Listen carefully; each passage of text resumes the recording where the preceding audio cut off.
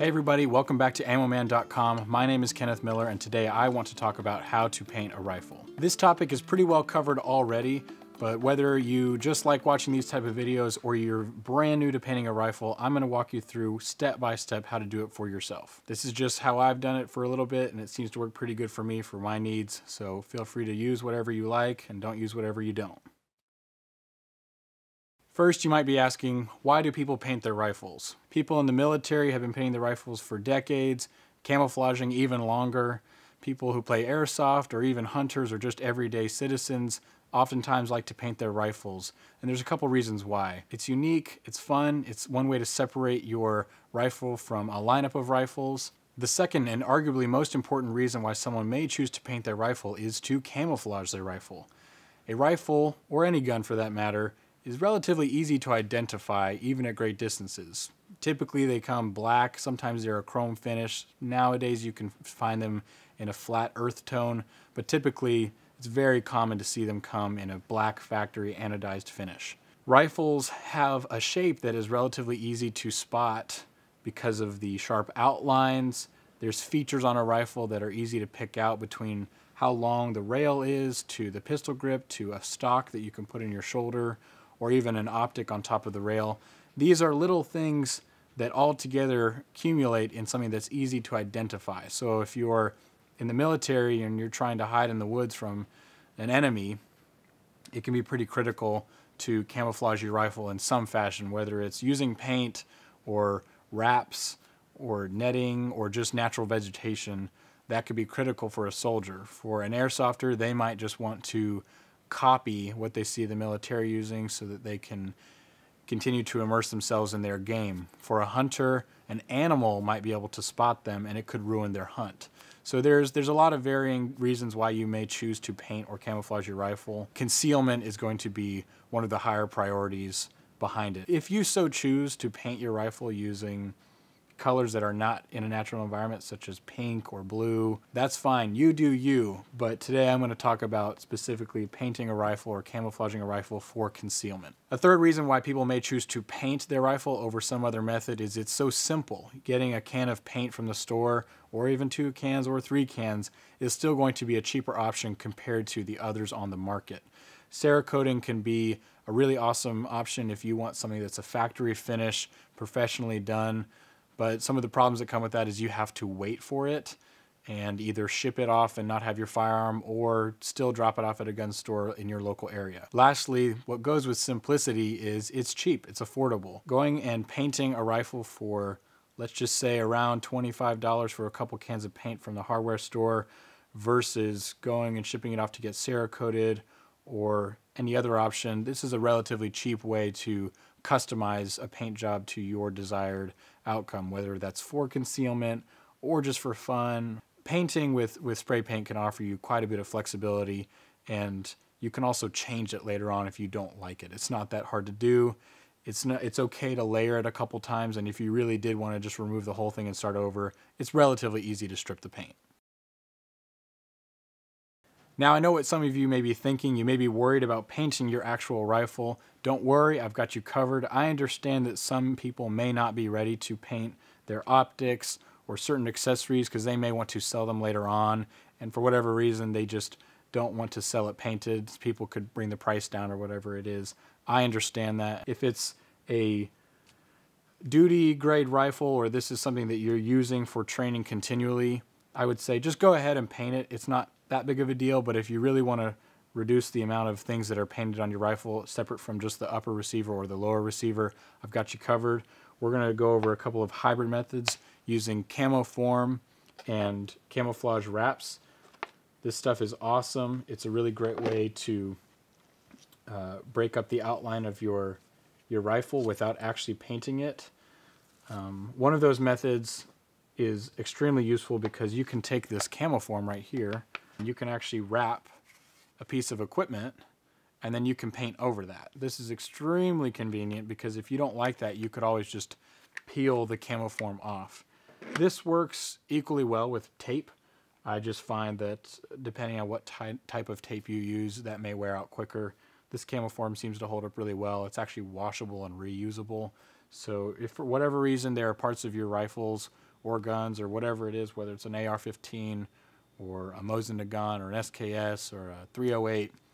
These principles pretty much cross over as long as you just tape off the important components of the rifle.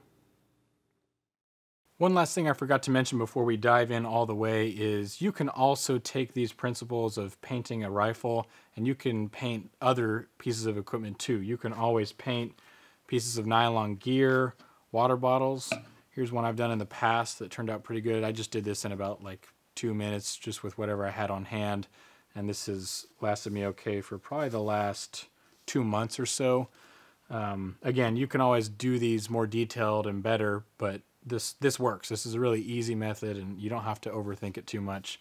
The paint we're going to use today is the Rust-Oleum camouflage line. These seem to work out pretty good. I've used these for quite a couple years now. You can always go to Krylon and look at their flat paint line. I would just say be careful not to get a paint that is not a true matte finish. Some of them say they're non-reflective finishes and that they're a flat color, but definitely do a couple of practice strokes with whatever brand you choose first before you put on your rifle, just to make sure that it's not going to have a gloss or a semi-gloss finish. As for colors and patterns, I cannot directly tell you what you should use. I will tell you this: running your patterns horizontally instead of vertically tends to be a little bit more natural to deceive the eye. Horizontal patterns are something you can see out in nature aside from trees. So if you're going to do a pattern, I would suggest running your paint strokes at an angle instead of straight up and down, unless you just like that tiger stripe look, which is totally fair. Go forth, enjoy that. Other than that, you can typically go out into your environment, look at what generally the colors are around you, maybe some vegetation, what type of trees or brush there is, and use that as inspiration for what type of colors and patterns you should use. Another great thing that really helps out is using stencils. If you want a couple of options for how to get a stencil without actually purchasing one, my recommendation is to go online, look for pictures of whatever type of pattern you want, whether it's a grid or certain vegetation, print off those pictures or trace them out, and then take those and put them on a piece of laminated paper, and then you can cut them out, and these are also basically the exact same thing as a stencil purchased. They're reusable, they're durable, these work really well, and you can match whatever you want for your environment with these. You'll also have the cutouts, so if you cut those little pieces out, you'll additionally have individual pieces of brush or leaves or grids, whatever it suits your fancy. So those are a great option. In conjunction with that, you can always use simple things like laundry bag netting. This is a really common one just because it's so easy, it's reusable, it's pretty much found everywhere. You can use pretty much anything as a stencil for a camouflage paint job. If you want to, you can always just pick up something that's laying around your house that you have no use for, and you can do a couple of practice paint strokes over that on a piece of cardboard, and that'll give you an idea what the pattern might look like. If you're really into the art of camouflage, you can always do a deep research dive on counter shading and the 4 camouflage principles. I highly recommend doing that just because it's fun to know and learn, but though it may be marginally helpful in your rifle painting, it's all going to kind of wear in eventually, so I wouldn't be too concerned about that. You could probably just paint the whole thing just tan, and that would still do a pretty good job of breaking up that black outline. If you do want to do a deep dive on counter shading and you want to understand a little bit more about what color to put on what part of the rifle, my basic piece of advice would be to paint the exterior parts or the parts that jut out from the rifle, like the brass deflector or even the forward assist, perhaps your optic. Go ahead and paint those a darker color, and then the parts that are underneath or shaded, you can paint those lighter. One of the great things about doing this type of project is that it doesn't take that many tools and supplies. You probably have most of the stuff that you need on hand. Really, as long as you have some tape to mark off the important components of your rifle, maybe a mask so you don't breathe in a ton of the paint, some gloves if that matters to you. There's really only a few items that really make any difference. Okay, I think we're ready to finally start painting our rifle. The first thing we need to do is make our weapon safe and clear. So go ahead and remove that magazine. If there happens to be ammo in it, go ahead and clear it out. Now that you have an empty magazine, we're going to put that to the side and make sure that our rifle is clear by pulling the bolt to the rear and clearing the chamber. Today, what I'm going to do is I'm going to take apart all of the accessories on my brand new BCM upper, and I'm going to make sure to tape off all the important components. I'm electing to go ahead and just tape off my entire lower since I've already painted that in a scheme that I like.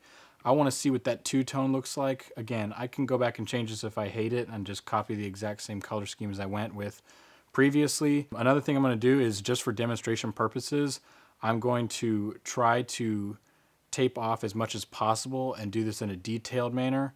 I normally wouldn't do this. I would just tape off the important components and spray the whole thing, barrel included. But I'm kind of curious what it would be like, how intensive it is just to mark off even more. For those of you who would like to retain the most amount of its original look. Now that we've ensured the safety of our rifle, we are going to begin the prep and staging process. So we're going to take our alcohol pad and our rag, and we're going to wipe the entire rifle down. We're just going to make sure that there's no dirt and grime on any part of the rifle that we're going to paint. You don't necessarily have to worry about the inside of the rifle. I would just wipe down the exterior of the rifle before we add on our tape. The reason we wipe the entire rifle down is to ensure that the paint coats evenly. I've heard that people sometimes like to go over their rifle with a coarse brush such as this. I don't recommend doing that, and the reason is because I want to leave the factory coat on the rifle as much as possible because it protects the rifle. I don't want there to be any bare metal, so I'm really just adding spray paint on top of the factory finish. Other than that, I like to tape off my trigger, mainly because I don't like getting paint on it, and I don't like that sticky feeling because it lasts there for a while until I shoot enough to where it will leave. The buffer tube has information on it, and it already has been painted, so there's no reason for me to do that again. Again, same with the charging handle. My optic is not painted, and I don't want to paint it, so I'm going to leave it in a factory finish. And instead I'm going to camouflage it using one of those hybrid methods I mentioned before, and I'll show you at the end how we do that with some camo form. Other than that, I've just taped off my muzzle device so that I can add suppressors to that and it doesn't impact that at all. And I don't want to bother with getting paint on threads or even play a risky game there. For today's example, I went ahead and plugged up every spot where the barrel would catch some paint. I just want to see what it looks like and be a little bit more detailed with my prep, and then just see if I like the way it looks. If I don't like any of this at the end, I can simply redo the paint job. It's not that big of a deal. Some of you may not want to do that. There's not really any cons to it other than the fact that if you paint your entire barrel underneath the rail, obviously it gets hot, and when the spray paint heats up, it tends to turn pink. So it's like a tannish pink. You can hardly tell that it looks like a different shade. It really just looks like brown and tan. You can definitely see it on the gas tube where I've painted the gas tube. That pretty much is like a very strong pink color now. But other than that, the entire barrel is pretty much just brown and tan. Other than that, you've got your serial number on your lower receiver or wherever it is on your given rifle. I would just recommend, if it's not etched into it's not like dremeled deep into the receiver, if it's just lasered on there, I would recommend putting a piece of tape over that, and then you can just leave that and do your paint job over that piece of tape. And if you ever need to access that information, you can just peel the tape off. If it's not critical information and you have it either written down somewhere else or you don't need it at all, then maybe it's okay to paint directly over that, but I would just recommend keeping any pertinent information on the rifle. All right, so I know this video thus far has been very long-winded, and I'm so grateful for you for sticking with me. Now that we're actually painting our rifle, I just take the lightest color that I've selected and do that as a base coat. I'm not suggesting you use the gray I'm using, but if you want to, go ahead. Just like I said, use whatever colors you find in your natural environment. For me, I just wanted to try this gray. So I like to take my time, and again, even going as slow as possible, this still only takes about 10 minutes to do. So I like to let each coat dry in between. That way the paint coats evenly and the patterns look good. If you pull the paint and paint too close, then it feels weird to hold and touch. And if you underpaint, it tends to just wear out too quickly. And then you're gonna have to repaint more often than you want to. So I'm just taking my time, and it still is gonna go pretty quickly. Again, this is a demo rifle, so I'm showing you pretty much every single technique that I typically would use between tape, stencils, and netting. That doesn't mean you have to use every single technique. You can just pick one of these and you're gonna be fine. But I'm just showing you what each technique will look like when painting. So at the end, you can look at different parts of the rifle and see which techniques you like the most and how they turn out. Also, I just want you to see every technique so you can feel comfortable trying it for yourself. So all I'm doing is adding these different colors, different stencils, and kind of bouncing between until the rifle looks closest to what I'm happy with. And then we'll move on to the last step, where we'll put all our accessories back on and finish camouflaging our optics or weapon lights as we see fit. All right, so go ahead and grab your camo form and start to unwrap it. It's a little tough to unwrap, and that's because it's self-adhering. It's very akin to an athletic style wrap or tape. So it's very tacky and sticky, and it will stay onto itself, whatever you're wrapping it around, which is great for what we're doing. And it's very moldable. So as you can see on the optic, it kind of shrinks around everything. I'm going to wrap the entire optic, which means I'm covering both my windage and elevation as well as my brightness dial. We're going to need to cut those openings. That way we can access all of that even after we've wrapped the optic. So all I'm doing is putting a layer all the way over the top and then wrapping around it, and we'll use some scissors to cut those openings. You're going to see in a second that I put Ranger bands over the optic, my iron sights, and my foregrip. I just do this because Ranger bands come in handy for all sorts of purposes, and it's just easy. It's easy places to put them. So it's not that you need it for your optic or the camo form, but that's just something I do. So you don't have to do that if you don't like it. Next, I'm just going to grab my scissors, and I'm going to be very careful to cut around the front and rear part of the optic glass. Try not to scratch your lens, obviously. And then I'm just going to pull the camo form around it. That way it's got a nice tight seal around the optic, and I don't have a ton of extra material hanging off. You could pre-cut the holes in the camo form and then pull it over, but I think it's too easy to cut the hole too big. So I like cutting a really small little slit in the optic and then kind of forcing it over, and then it being a very tight fit around the optic. Again, I'm just doing the same exact thing around my brightness dial and my windage and elevation knobs. That way I can zero my optic whenever I want. And that's pretty much it. So, as you can see, this is the final product. We could obviously let this dry longer, but it's fully dry now. We did a couple coats and then just let it sit.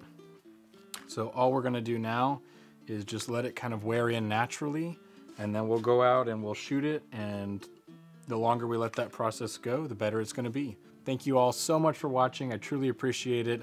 Drop a comment down below letting me know what other type of content you guys would like to see into the new year, and I will do my best to put it on the schedule. Tune in on our website for updates, as well as our Instagram @AmmoMan. If you guys needed any ammo, please be sure to buy it from ammoman.com. I sure appreciate your time. I hope to see you soon.